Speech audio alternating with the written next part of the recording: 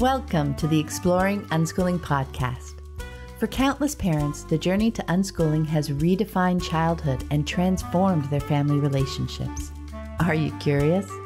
Together, let's explore what living and learning looks like without school. Hello, explorers. I'm Pam Laricchia, and it's the 13th of July, 2022, as I record this intro. And this week, we're flashing back to episode 90, Growing Up Unschooling with Phoebe Wahl. I'm really excited to share this popular episode with you.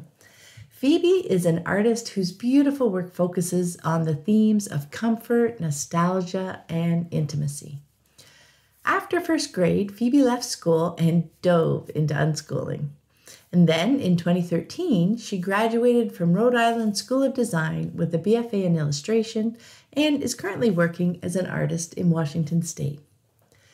We talked about her passion for drawing, the idea of knowledge gaps, what she found valuable in her college experience, how unschooling has influenced her art, and her advice for unschooling parents.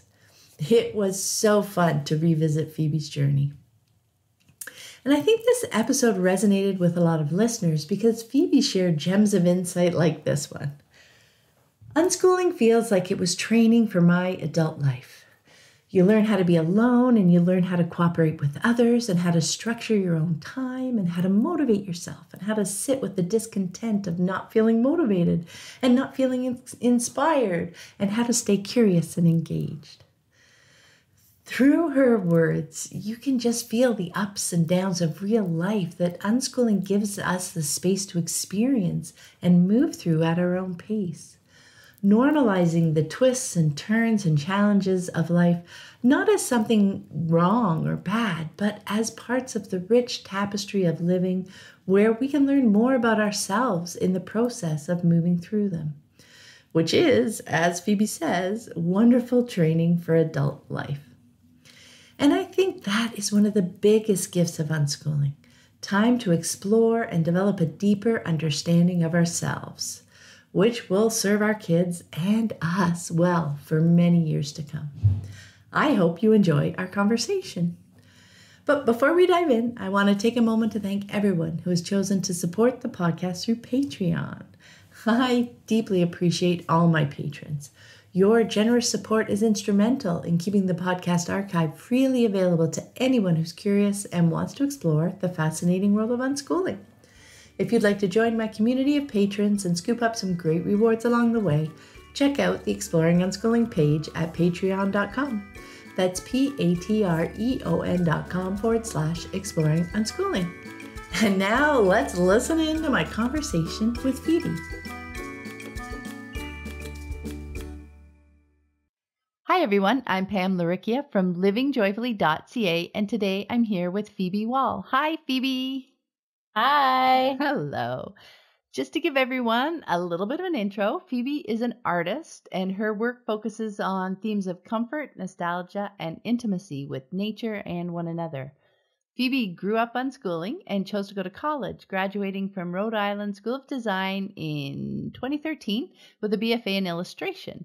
She's been a regular contributor to Taproot magazine, and her first children's book, Sonia's Chickens, received the Ezra Jack Keats Book Award for New Illustrator, as well as being on various Best Children's Books of 2015 lists.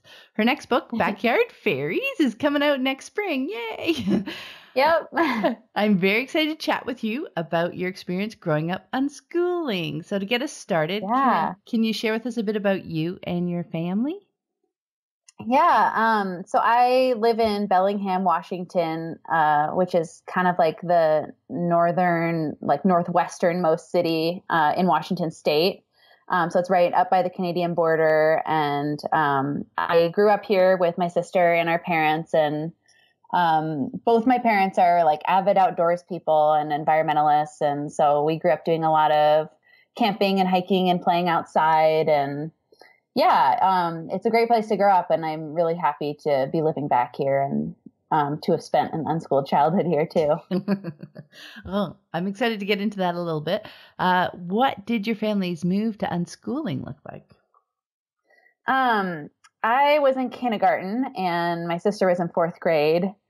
And she was having like a little bit of a hard time in school. She was a little bit of a late reader, late, obviously in quotations. And she was having a hard time in school, and I was just not having school at all. So I'd only just started, and pretty much right away I came home and told my mom that there just wasn't enough time to draw.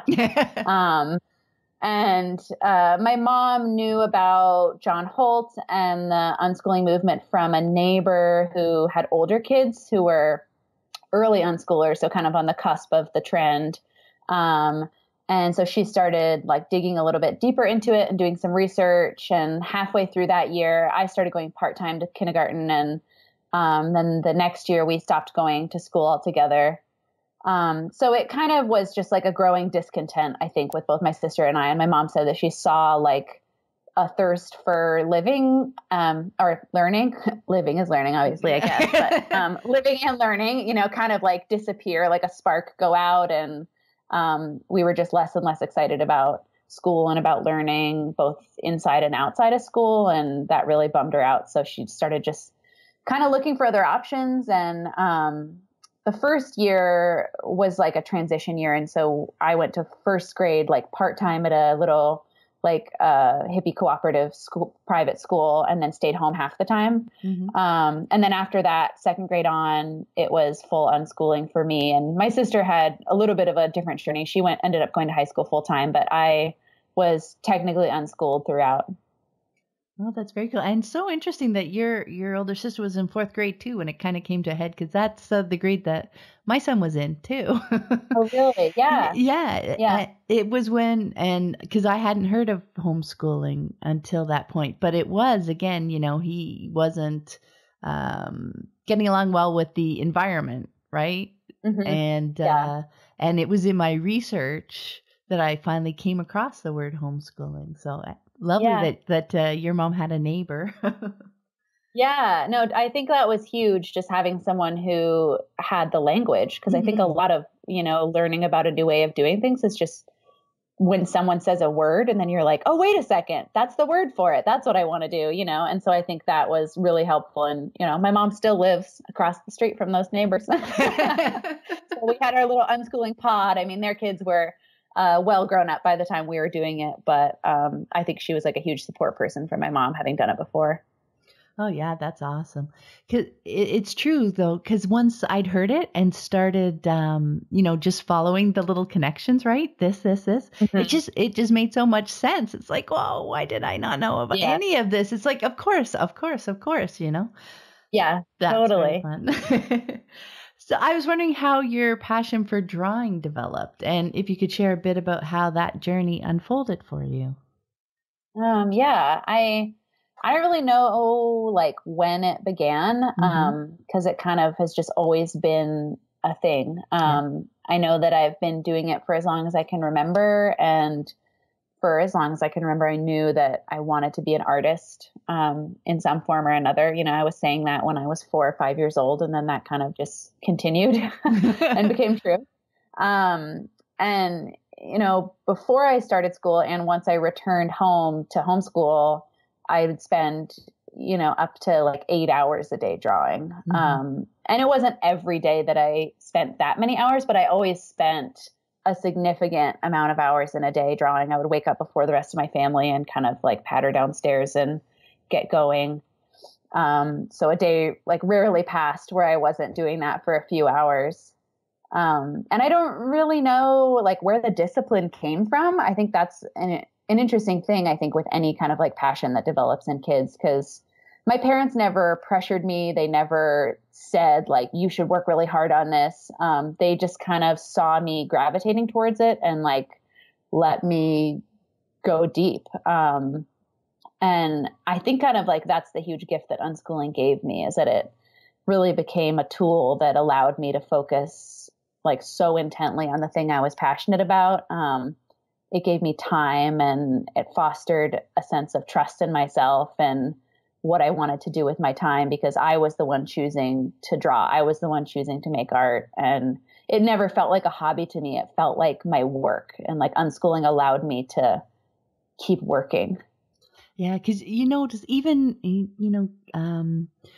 kids who have a passion like that, but when you get sucked into the school environment, it's so much like parents worry so much about their kid not experiencing all sorts of different things, right?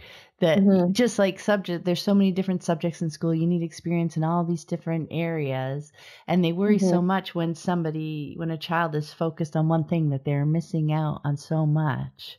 Yeah. Right. But from an unschooling perspective, when you're looking and seeing them diving into that passion brings up so many things, right? It's like you almost have a window to the world through whatever your passion is. It takes you all over the place, doesn't it?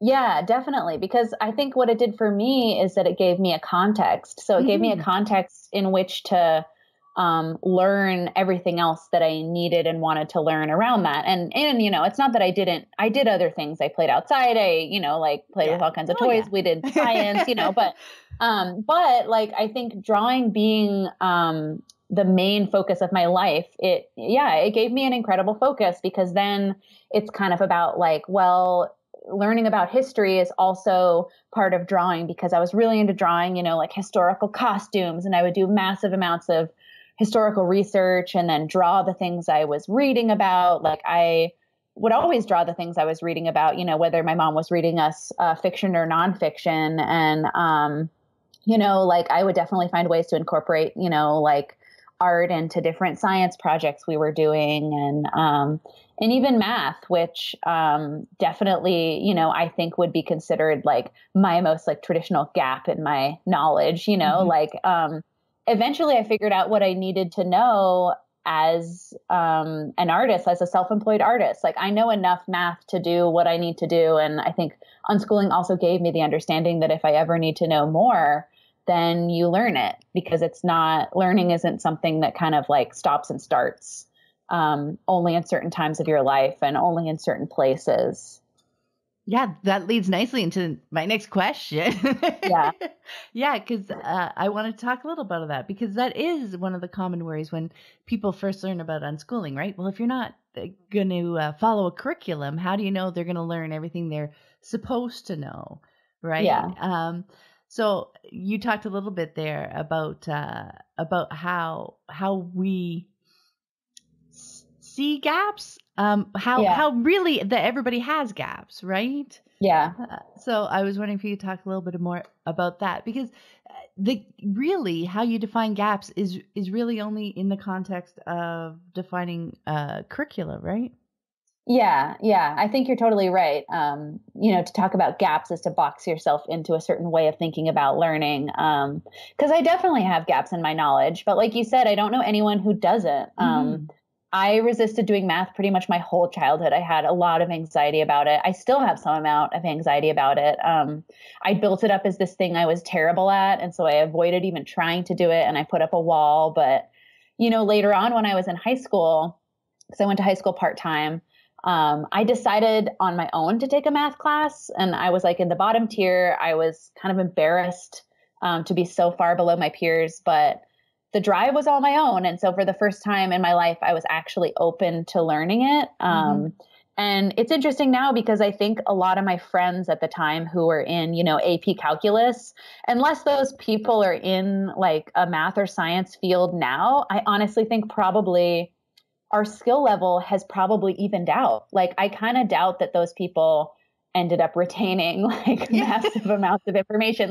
Like maybe they would like be able to pick it up quicker than I would or something, but I don't know. I guess I feel like that's a gap for me, but also I don't necessarily think I'm that much worse off than anyone else who had to suffer through learning lots of things that were not applicable to their lives. And instead I was doing a lot of other things that were applicable to my life and spending a lot of hours honing a lot of other skills, and then also kind of developing that understanding that, if you trust yourself, if you build up this confidence, you can learn anything, anytime, upon demand. And it's all kind of based on like the context of like, why do I need to know this thing? And because I think I'm a very hands-on learner. And so once something becomes concrete of like, I have to measure this piece of paper because I am going to make it into a book, or I have to balance my books because I run my own business, like, I am much more motivated to learn how to do things, when they have a context. Yeah, I think that's one of the biggest things for me, and it's something that I just kept learning more deeply each time. Like I thought, yeah, sure, lifelong learning, but Yeah. As my kids got older, and as I thought about it more, and just observed myself and my own learning, right? Yeah. I came to realize, you truly have a lifetime to learn whatever. Yeah. It really doesn't matter at what age you learn Yeah. things. It is so much more useful when it's meaningful to you, right? Mm-hmm. Totally. Yeah. And I think my mom also, and both my parents really, really kind of like nourished that idea too, because I remember observing my mom doing a lot of learning with us, because she was never in a traditional teacher role. But I remember, especially around math, like I think in her attempts to get us excited about doing math, like she actually kind of went back and like learned a lot of math stuff that she'd forgotten or that she'd kind of been anxious about in her childhood and never sat down and learned. And like, so it's interesting because I think like, even though, maybe she quote unquote, like failed, from like a systemic standard of like teaching us that when we were a kid, like she also went back and had this amazing experience of like relearning these things in an attempt to try and get us interested in it. And like my parents were always very, active in that way with our learning. Like they were very interested in asking questions of us and asking questions that they didn't know the answer to, that we were all going to figure out together. And I think that's kind of a huge part of unschooling too, is like to remove the teaching role is to kind of like become humble and say like, well, I don't know everything either. Like, let's learn about all this stuff together. Oh, I love that, because that is a huge point, like modeling, being a lifelong learner yourself, right? Yeah. It's not about, oh, we're not going to do any of that stuff and almost disconnecting, right? No, it's about diving into life with even more excitement and energy. My monitor just started shaking because I'm going, yeah. Yeah, no, I think it's totally true. And I think my parents did a really good job of modeling that kind of like curiosity and zest for life. Because that's what's going to keep kids interested and engaged, is to see adults being interested and engaged.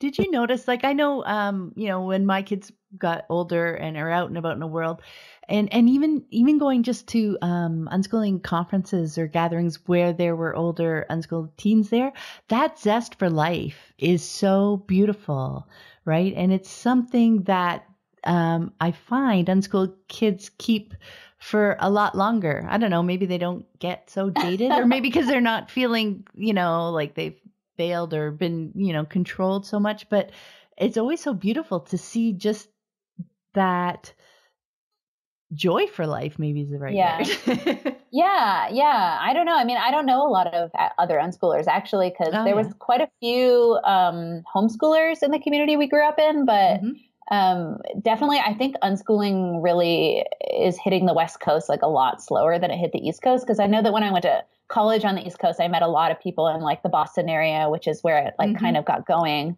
who were totally familiar with the term. But a lot of the homeschoolers around where I lived, who we peripherally knew through the community, were much more kind of like rigid curricula based. Like a lot of them are pretty religious.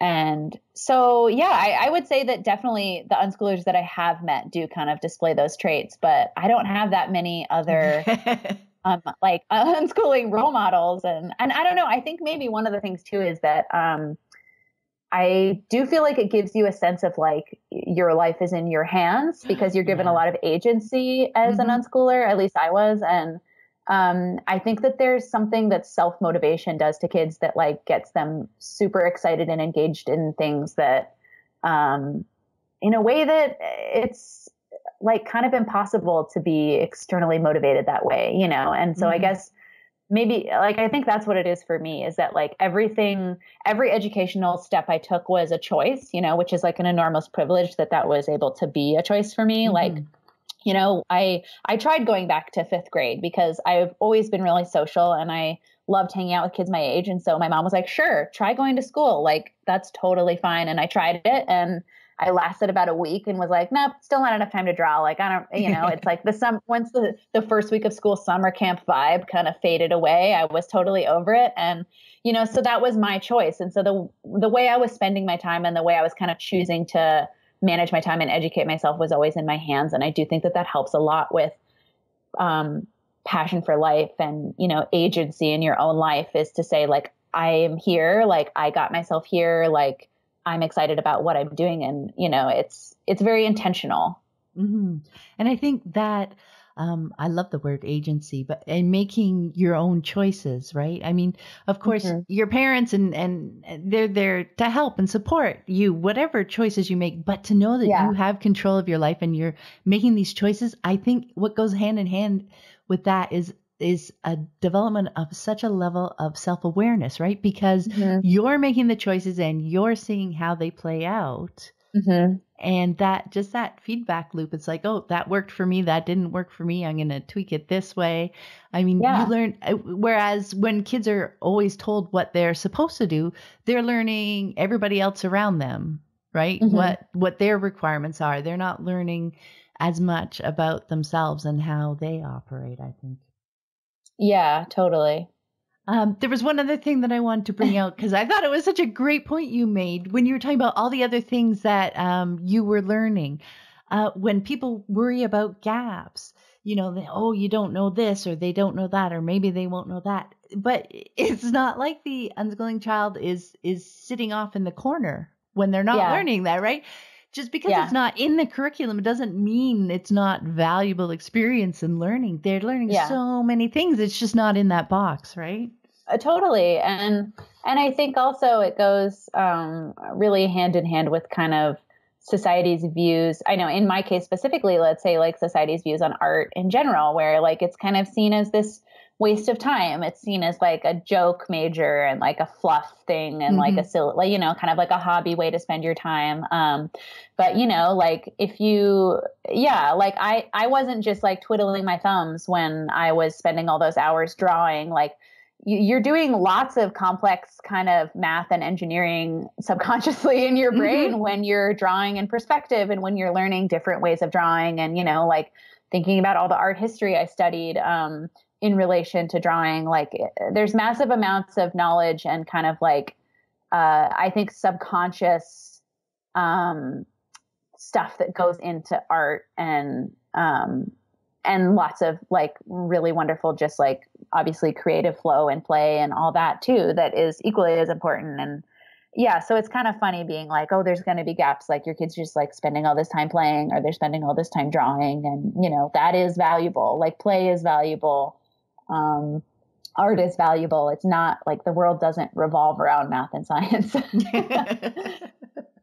Yeah, no, it's so true. And that's one of the things I just love watching my kids over, it's over time too, right? Because all that time to focus on your art, but like you were saying, all those different things that come into it and make connections and to see over time, how that develops is just beautiful. My daughter's a photographer and, exactly like a million things go into, just pursuing and approaching that particular art, right?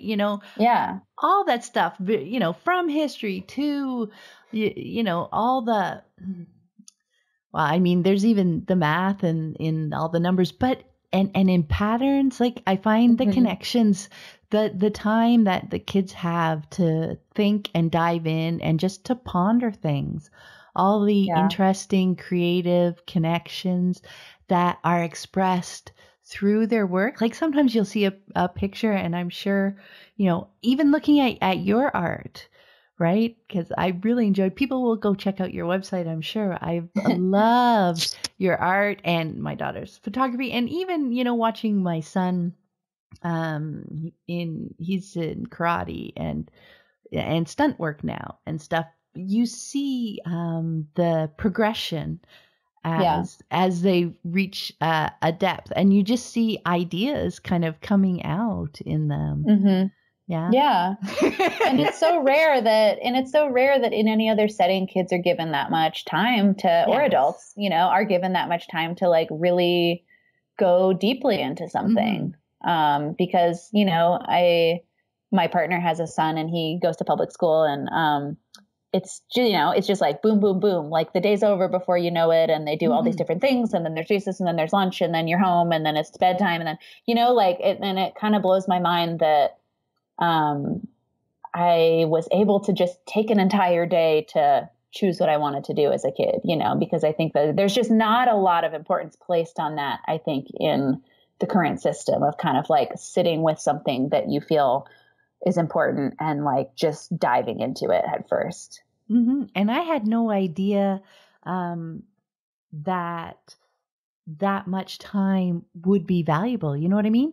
Like the kids came home, and I kind of thought we'd be doing this, then this, then this, and I knew I wasn't going to rush them or push or anything.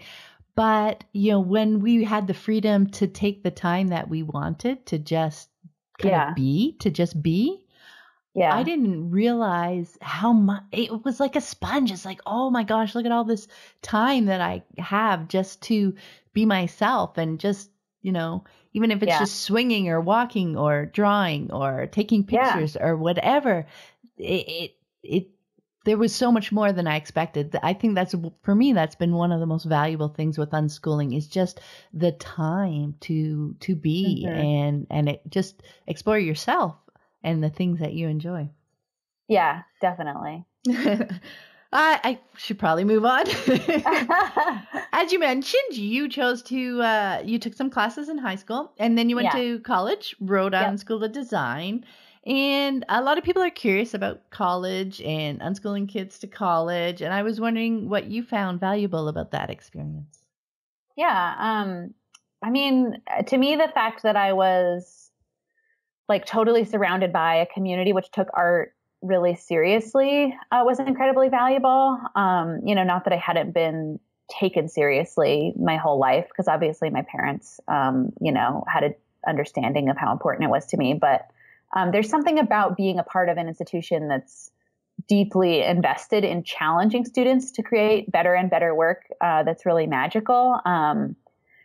And I think part of that's because my entire art experience before college had been self-guided, that it was challenging and also really amazing to step into an environment where other people were holding a bar for me rather than holding it for myself. And I think the fact that I was used to holding it for myself really helped me, because like I was talking about earlier, the choice to be there. I was there because I wanted to be. I was working hard because I wanted to work hard. And then it helps to be in an environment where you're surrounded by people you have a massive amount of respect for, and where the bar is incredibly high because you're going to be challenged, your work is going to be critiqued, and that's going to lead to a lot of growth. I chose to go to college to improve my work and to grow and to just go even deeper. I didn't go because I felt like it was some kind of obligation, or, like college is what you do after you finish high school. Like because I'd never been on that track. In a way, I kind of feel like my entire childhood was training for art school and then adulthood as an artist. But yeah, I think it provided me with a lot of resources, because it just expanded my worldview massively. I think especially to leave home and go so far away, from going to like the northwesternmost point of the US pretty much, and then going all the way over to Rhode Island to be on the completely other side of the country on a different ocean. It expanded my worldview, like literally, and I think just figuratively, being a part of a massive art community, and, going to New York and going to museums and just being exposed to a ton of art and a ton of culture. Because, Bellingham it's a pretty small city and it's a wonderful city, but I think I'm really grateful that I was able to spend some time outside of it, just being exposed to what else is out there. I love that. And it sounds like there's kind of two parts to it. I mean, the distance and the being on your own, and then the actual art side of it. Because it sounds, I draw parallels or they seem to be there, like with finding your tribe, right? Just being immersed with people who have as much love for what you're doing as you do. Yeah, of course, you had support where you were, right? But to have somebody who also loves it just as deeply and as crazily as you, because it's like a different language, isn't it? Like now you have somebody, you have people, you're surrounded by people who speak your language. Yeah, and your language is advancing and advancing all the time, and you keep wanting the new, packages of language to unpack, and I think like that was what was really exciting about kind of leaving, because I think being in a small city and being surrounded by the same people your whole life, I think your language stagnates a little bit at some point. There's only a certain amount of input you're getting of like culture and what art is, and also the feedback people are giving you. And so I think it was massively helpful and rewarding and fulfilling to go and just like be a tiny fish, in a huge pond and see, the wide art community and just, be exposed to like lots of other stuff and lots of other kind of people. Yeah. The connection I didn't finish because I lost my thought. It was because my daughter, she because we live here rurally, about an hour outside Toronto, right? So we got 5 acres, we got a forest. She was hours and hours a day taking pictures and stuff out and around here. But she got to a point where she was really wanting that level of community. So at 18, like she looked around at college court programs and stuff. But she decided to go check out New York City. And she went. We had made arrangements, figured it out for her to go stay there for 2 months. But when she got there, the first couple of days and everything, just getting used to, you're on your own now, right? In a different country for her. But oh my gosh, she found her tribe. You just sit around and you find all these this whole entire community that you can begin to participate in. Like as you said, we were very supportive of her here and everything, but you sometimes you feel you need to go and just find where these communities live so that you can immerse yourself and, like you said, take your work and your art to just a whole new level. That's so interesting. Yeah. Well, and it's like, and sometimes you come back, like now I'm back in my hometown and I'm back, surrounded by a lot of the people and places I grew up around, but I'm still just so grateful that I left. And not to say that everyone should leave and that's, superior, but I think for me, it was key. Because I think also it made me realize what a sense of place I had and how much it tied into my sense of self and my art. Because I think also once I really was done with school and figuring out my next steps and had really kind of developed my artistic style and thought about the kind of work I wanted to make, I was like, I need to be making that work at home because that work is home. And I couldn't see because I thought about moving to New York City. A lot of my friends moved there and still live there. And it was my plan for a long time. And then I was kind of like, I can't see it. I don't think that my work will be my best work there. I think my work will be my best work in the place where I began making work. That's so cool. And now you have that network, right, too, as well. Yeah. That's once you've created that network for your work, that takes another level out of it, right?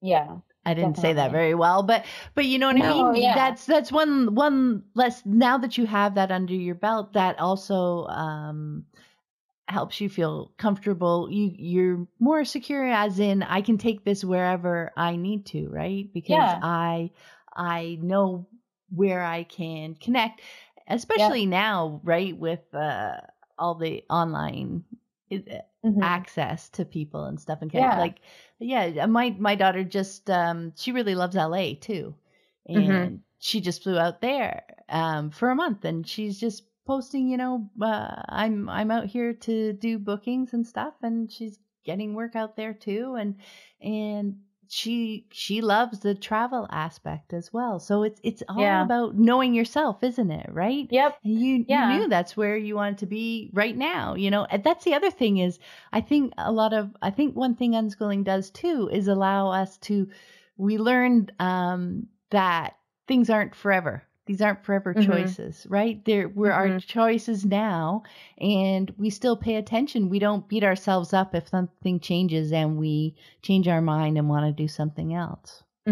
Yeah, totally. Yeah, because I think it's a much more fluid way of interacting with the world, and it's a lot less linear. And I think that in the end is how life is and how learning is. And I think it's like helped a lot in just, being an adult, like accepting things as kind of fluid and, like something might be right one day and it might not the next, and that's okay.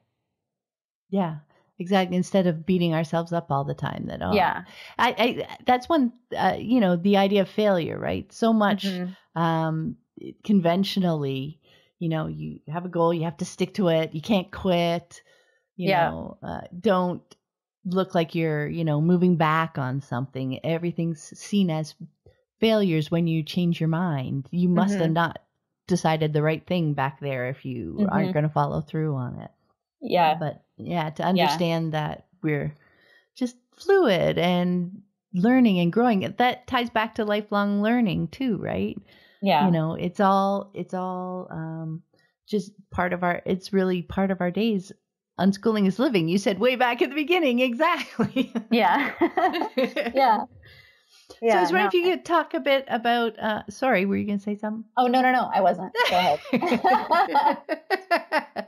I wanted to dive a little bit more into how you see your unschooling childhood influencing your art. Yeah. I think it's impossible to separate the two things because they're both so ingrained in my identity that I don't really know how one would be without the other, or if one would even exist without the other,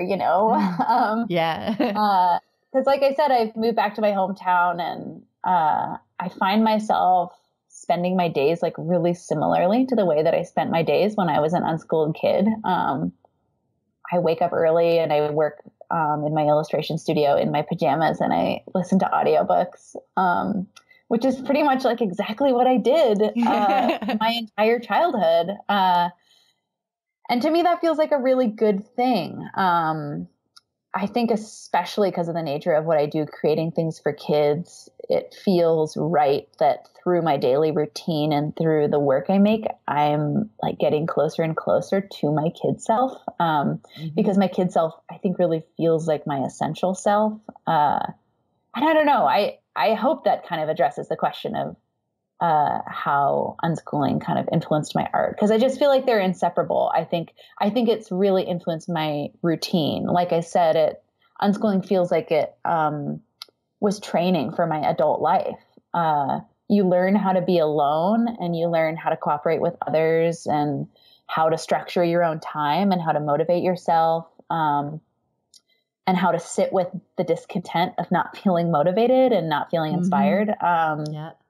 And how to stay curious and engaged. And I think, I don't know, it's all been huge in terms of my art, because I think like I illustrate and I create the things that I would have wanted to see and have and touch and play with when I was a kid. And so I think my art feels very like inherently related to my childhood, and unschooling was my childhood. So I think that they'll always be like incredibly tightly linked.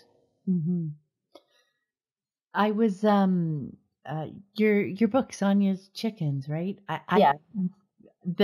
For me there was quite a theme of like trust in the relationship between the children and adults, and it just seemed to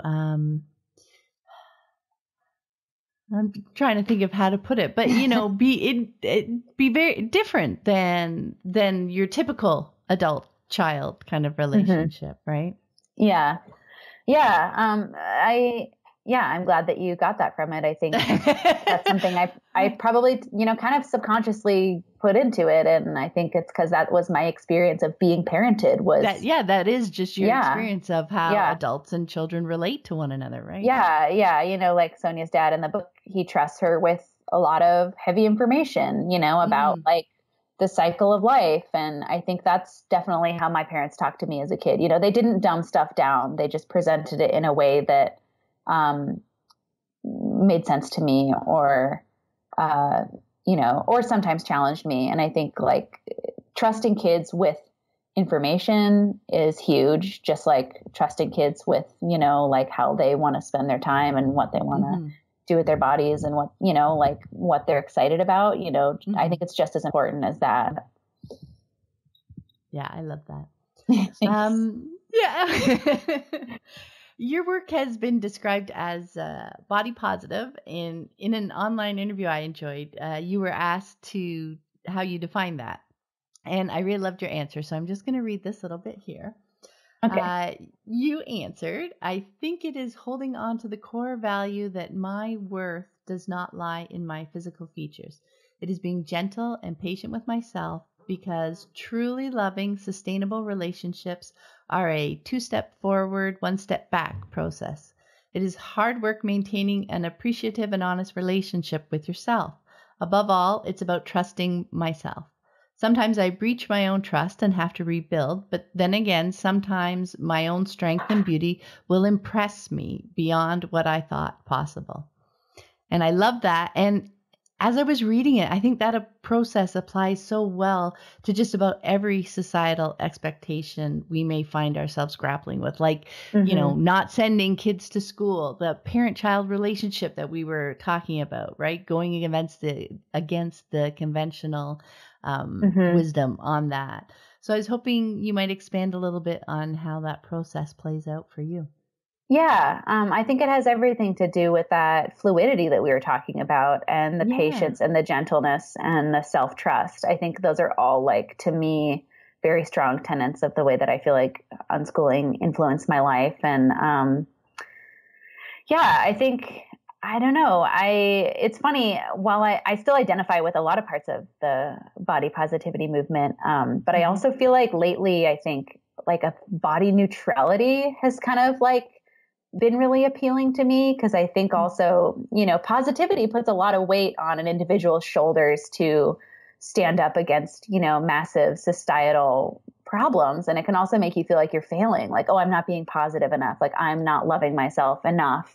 And it kind of maintains like a hyper focus on bodies at all, whereas in reality, like I think I love my body the most when I'm not thinking about it, when I'm making something and being defined by something other than my body, or when I am camping and I just haven't looked in a mirror for a week and I couldn't, like, my body, when my body is just a tool, when it's just like a sack that my brain and guts and muscles like are carried around in. And I think like the gentleness part of, and the patience part of body positivity has become something that I think is really important. And just letting the feelings flow over you, like you're allowed to be frustrated. You're allowed to feel these feelings that our culture, beats into you, and it's not your fault. That all feelings are allowed. And I think it totally relates back to, what we were talking about with,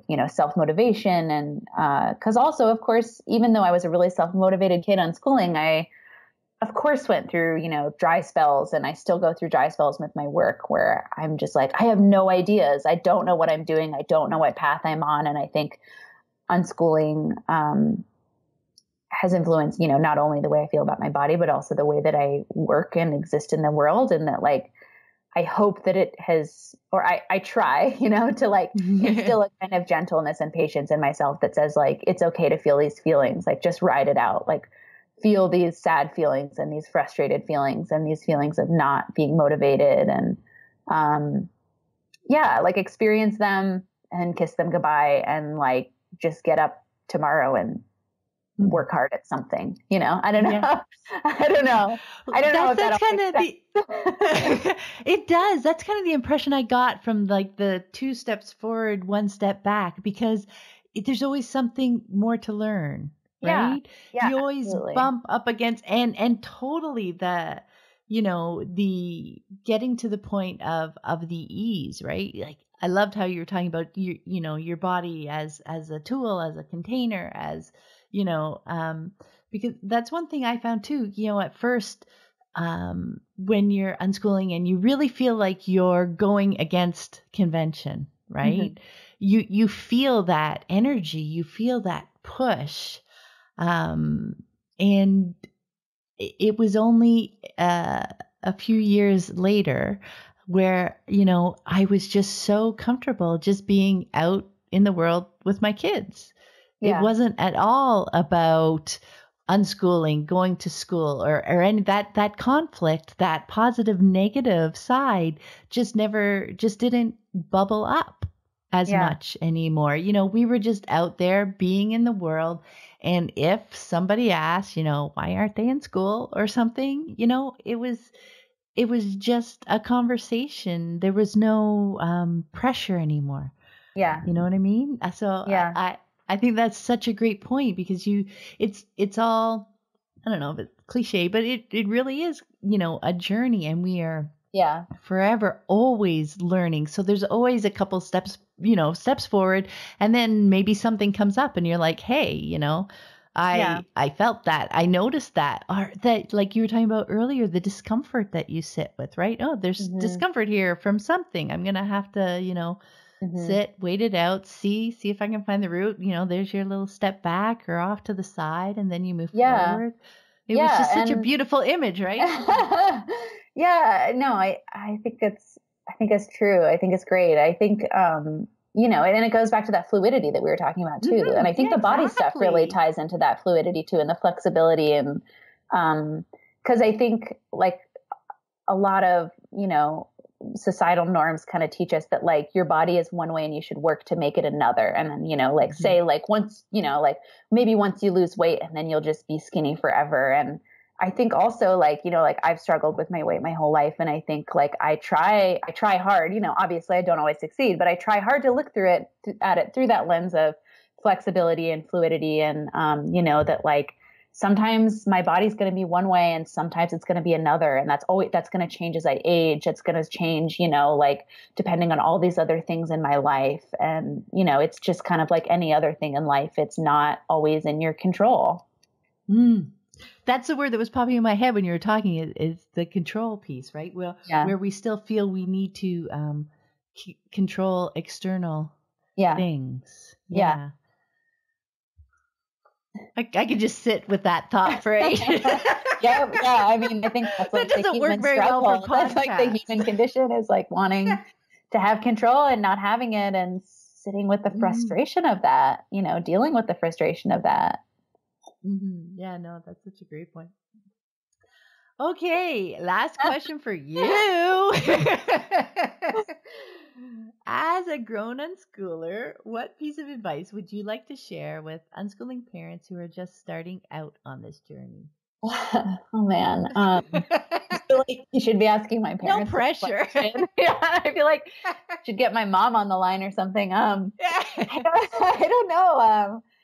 I think there's a lot of fear in our culture and in the system around removing kids from this thing that we rely on so heavily to kind of keep everyone in a certain box and in a certain line and on a certain trajectory. And so I guess I'd say, like, don't let the system scare you into thinking your kid's gonna fail if they don't do or learn things in a certain way. And I think that really goes for all parents. I probably scared the crap out of my mom by only drawing all the time and refusing to do other things. I was really stubborn and I hated doing things someone else's way and on someone else's schedule. And I'm sure that, like made my parents' lives not that pleasant a lot of the time. But I think parents unschooling and not are really brave. 'Cause like I said, our culture doesn't make it easy to feel okay about having kids who think outside the box, and doing things that are outside of the box. And it must be really scary to trust that even if your kid is like refusing to learn math or read, that they're going to come around to it someday and that it's all going to be okay. Like that to me, like, I'm just like, that must be so scary.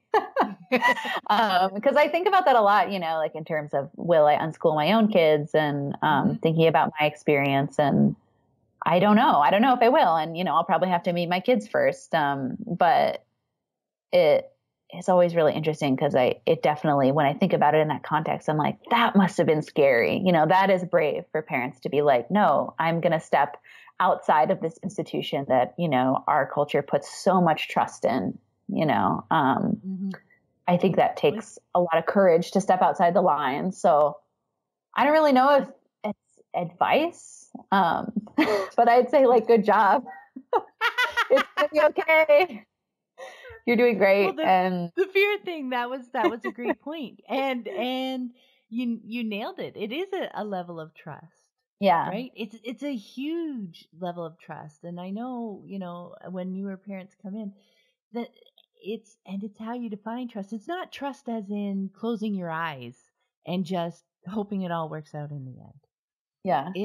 It's that trust of really paying attention and watching your kids and watching them over time for a while. And I swear, so many times when, as a parent, you're like, I wouldn't do it that way. Or, you know, maybe why is she just doing this all the time? Yeah. But, you know, if you're paying attention, you so often see over time these little look what she did there. I could not have imagined that. And you are just shocked and surprised and in awe of your children. Yeah. And that's where the trust starts to build, because it's like, wow, I could have controlled them and, you know, kind of helped, maybe even very nicely coerced them along my path. Yeah. You know, but holy crap, look at the path they took. I could never have, you know, even imagine that path and taken them along there. And that's just so much better for who they are as a person than I could have envisioned for them. But yes, you need that trust is so helpful, or else the fear is always on you, right? Yeah. That's so interesting. And I think your point was great about, you know, whether or not you choose to unschool your children, because it's not a requirement. It's not a failure. It's, you know, here's my situation now. Here's my life. Here's my kids. I bet my kids, you know, here's the way things are. But I betcha you're not, even if one of your children goes to school, you're not going to be bringing that whole ethos home with you. Yeah, right? Exactly. Yeah. I think there's lots of ways you can give kids, you know, the gift of trust, that aren't necessarily only by unschooling. Because I think that trust it's going to have positive ripple effects. And I think there's a lot of ways to bring that into kids' lives, you know, no matter what kind of school they go to. And give them some agency. Yeah. Right? They can definitely have, you know, still have space to make choices and, you know, time within the constraints, but you know the value of that time for them and you know, just from your own experience, right? Yeah, absolutely. Well, I want to say thank you so much for taking the time to speak with me, Phoebe. It was a lot of fun. You're so welcome. Thank you so much for having me. I really appreciate it. Oh, thank you so much for taking the time. And before we go, where's the best place for people to connect with you and check out your art online? Yeah. Well, you can go to my website, which is phoebewahl.com. So that's PhoebeWahl.com. And then I also have a shop, which is linked from my website, which is reopening tomorrow. And then also my Instagram, which is at Phoebe Wahl, is probably the best way to kind of stay consistently up to date with what I'm up to, whether it's, you know, what I'm cooking or what my cat's doing, or, you know, what I'm making. Oh, that's awesome. Thank you so much, Phoebe. Thank you so much. I hope you found this episode helpful on your unschooling journey. And be sure to check out the growing podcast archive. The conversations never go out of date. You can find more information about my books, the Living Joyfully Network online community, and the Childhood Redefined Unschooling Summit online course at my website, livingjoyfully.ca.